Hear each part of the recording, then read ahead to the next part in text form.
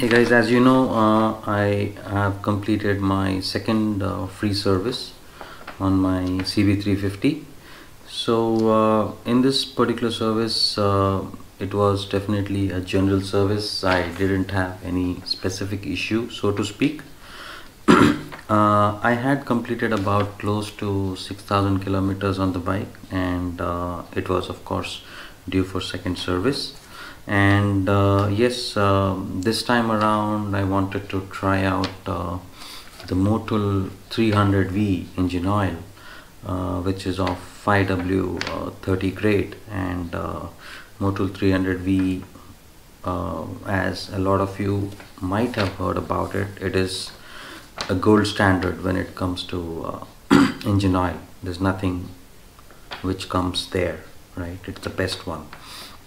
So yes, I carried my Motul 300V 2-liter 1+1 liter oil to the service center and requested them to use this oil in the service. So when I went to the service, right? So yes, as a routine, they did the routine stuff.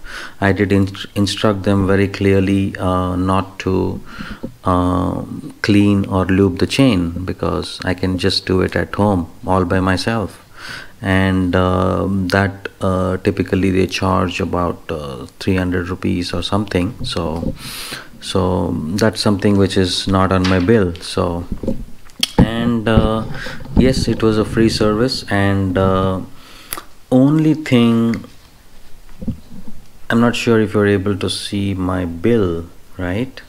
So guys, yes, it can't get any better than this.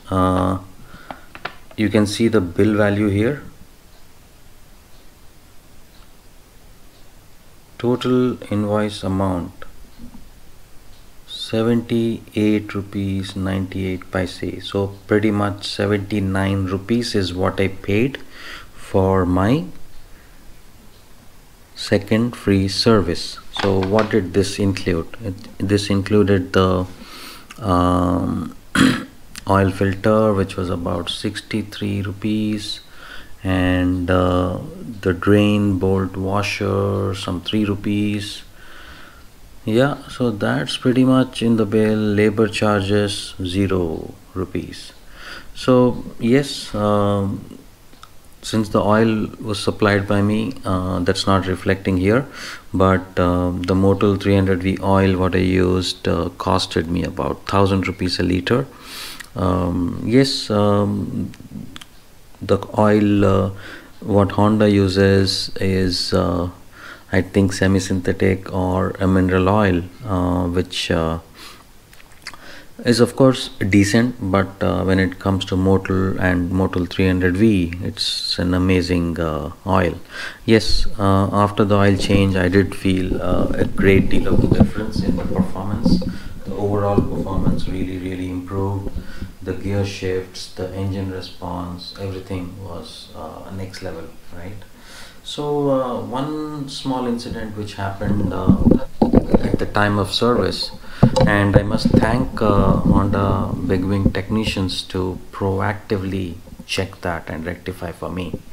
So when the technicians were checking the fuel line, right, the fuel line what is coming from the petrol tank and going into the engine, right? So when they were checking that particular fuel line, they identified that the pressure coming in from the fuel pump was not constant. So what I say is, it was not to the required specification. So then they did check another vehicle to see if it's the same issue there, but they were very quick enough to identify that the fuel pump had an issue. And yes, of course, they did tell me to come the next day, and then by then they ordered the replacement, and they were quick enough to replace it for me.